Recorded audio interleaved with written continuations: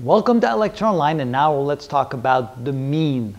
When you hear the word the mean or the term the mean, it really means the average value, just another word for average. So the average means, well, what you do is you add up all the numbers and you divide it by the total number of numbers and you get the average. Well, let me explain what that means. So let's say we toss two dice 10 times. We're going to get 10 values for those 10 tosses, and let's say that the values are 4, 8, 7, 12, 7, 2, 5, 8, 9, and 7. So the random variable x will take on these 10 different values on those 10 tosses. So what is the average value for x? What is the mean? And the way we write that is we write the variable x with a little bar on top of it. That means the average.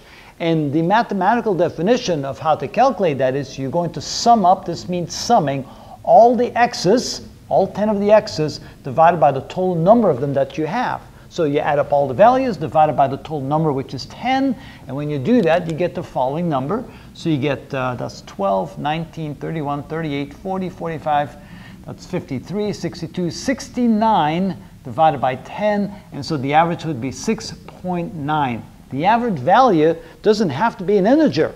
It could be any number, out to any number of decimal places required. But in this case, 6.9 is the average value of all the tosses.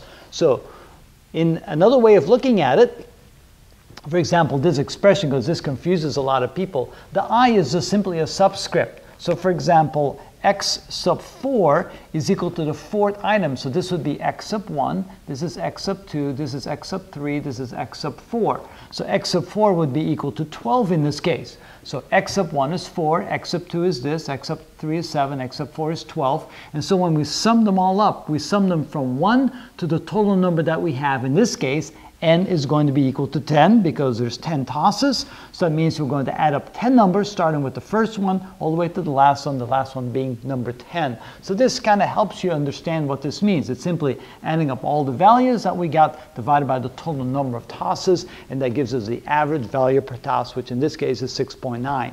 So what's the average value that you would expect if you did it 1,000 times or 1,000,000 times? Well, the most prominent number that will appear would be the number 7. Since there's an even distribution on both sides, probability distribution, you'd expect the number to be 7 if you toss it enough times. But if you only toss it 10 times or less, the probability that you get something other than 7 and quite a bit different from 7, of course, becomes larger.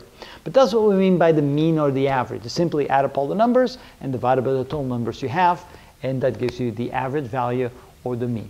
And that's how we do that.